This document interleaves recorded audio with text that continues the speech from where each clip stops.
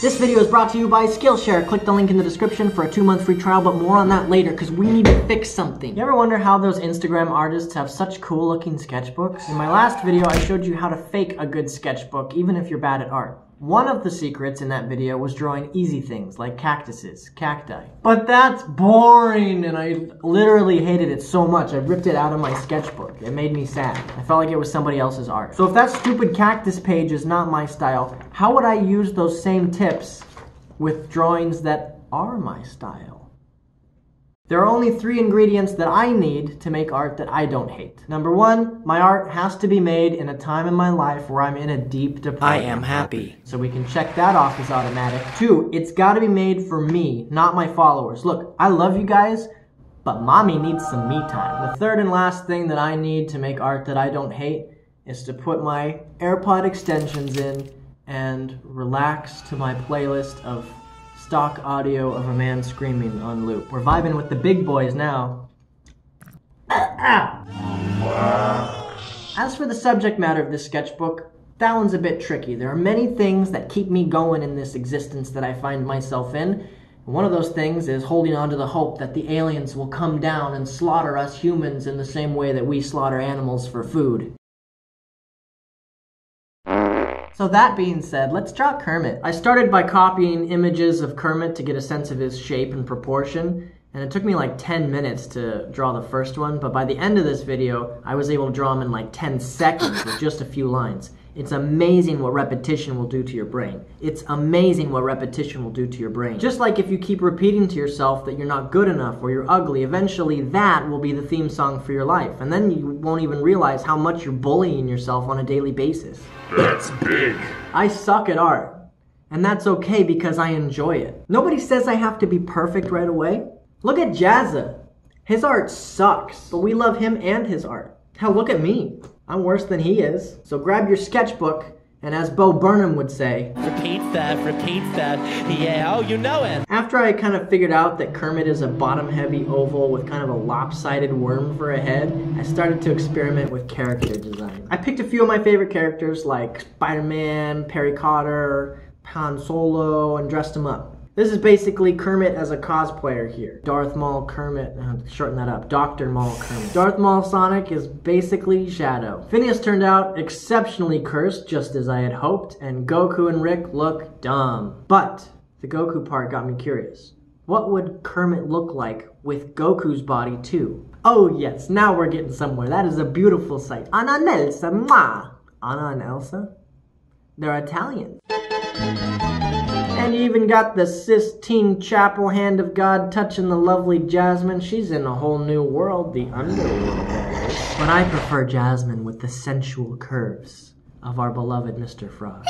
Nothing says attractive princess like Kermit body proportions. Normalize Kermit body proportions. If you're an Instagram girl and you want more likes, get Kermit body proportions. Talk to your trainer. The whole Goku thing makes me think of the fusion though. So what if I fused Kermit the Frog with other animals? Instead of a frog, let's make him another reptile, like a snake. Or maybe a mammal, like the lions from The Lion King. Look at that little cutie. Okay, let's make him a T-Rex. Yes! Then I hit the jackpot. What other green creatures could Kermit go with? Mike Boguski, baby! The concept worked. Now it's start to I'm writing the first page. Okay?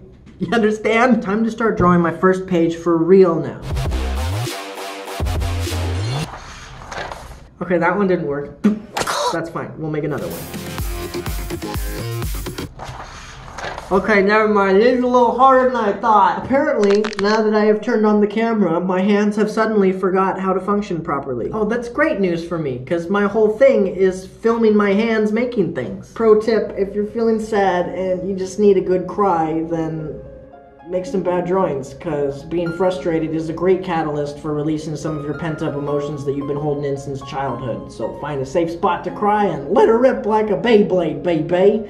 You can blame it on your drawings. They'll always be there for you. They're not going anywhere, and neither is your art career. Anyway, I finally got my act together and completed a page. Here we see Mike Lebowski in his natural Mimi habitat. However, this time he has accepted his role in society and merged with his superior. Our beloved Kermit is now more powerful than you can possibly imagine, and this is just the beginning. From now on, his strength will continue to grow at an immeasurable rate. The perfect mixture of good and evil, Kermit Frogowski is becoming the perfect agathocacological mess, according to science and also numbers. Just don't ask his otorhinolaryngologist about his sinuses. Intelligent medical humor, how entirely relatable. I hated it. I almost tore that one out of my sketchbook too, but I knew it was late and I was probably just tired and cranky. And guess what? The next morning, I had a change of heart. It's not that I decided that I liked it or that it was better than I thought it was. It's just, I just realized that if that was me trying my hardest, after my hands were all warmed up, it's probably not going to get much better than that. And I should just accept my defeat, take the L, and understand that I'm not as good of an artist as I want to be yet. But maybe if I keep drawing Kermit, I will find happiness and meaning in my art. So, naturally, I didn't draw Kermit for the next page. I tried to draw those cactuses from the last video, you know, these guys, but as hot guys. Putting the succulent, if you know what I mean. Hey, you guys, when I tell you it's important to warm up, I mean it's important to warm up when you're drawing. I thought these were going to be so easy, but they look so stiff and amateur. I hated them. But you can tell by this third one, I had loosened up a little bit and was starting to get my hand back to working again. That's big. I turned the page over and used the shapes that were showing through as a guide for the next page. It was awesome. It's like tracing, but better, because no one will be able to tell that I traced it unless I tell them. And I just told them. That's another good cheat. Use the other side of your paper to trace your bad drawings so that you can make them look better. And if you watched my last video, How to Fake a Good Sketchbook, you already know the 5 tips I used to make the cactus page. I didn't feel like putting any more color into it, so I just did some orange rectangles, baby! I didn't like these very much either, and I was bored, so I went back to Kermit. Now we're starting to get somewhere. Instead of adding color block to the background, I colored the shadows on the ground and let that reflect some of the light onto the underside of these Kermit dinosaurs. Oh, yes! I also decided to give them each a different color, like Power Rangers. You know, like they each have their own personality. Now that I think about it though, I think these colors were entirely based on my memories from the Land Before Time. So I think a little bit of 7-year-old Andrew is poking his head into this video to say hi to you guys. I started with the T-Rex and there were some blank spots left on the page that needed to be filled up. So I filled it with a Brachiosaurus and a Triceratops. But there was still some extra space, so I added some Kermit heads to fill those in. Done with the dinos, then comes my solo baby. Oh, I love him. I love the way he holds his blaster. Like, I gotta remember that he's a Muppet, so he kind of just slaps things around instead of actually grabbing them. I even added some sticks to the Kermit solo on the bottom left, so it's like someone's helping to puppeteer him, you know? And what says Disney franchise more than a misguided youth impaling his father with a laser sword as he watches the life drain out of his eyes?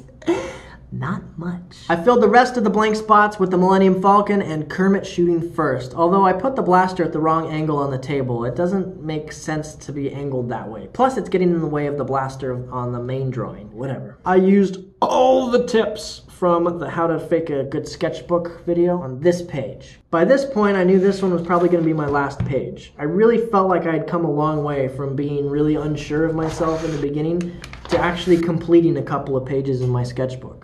The memes kept me going, man. The memes keep me going. The memes keep me going in life. Who am I kidding? And I knew this last drawing was like the Catalina wine mixer of this video. Lots of pressure, so I knew I had to go even further beyond. And this is what is known as a Super Saiyan who has ascended past the Super Saiyan. Oh. And this is to go even further beyond.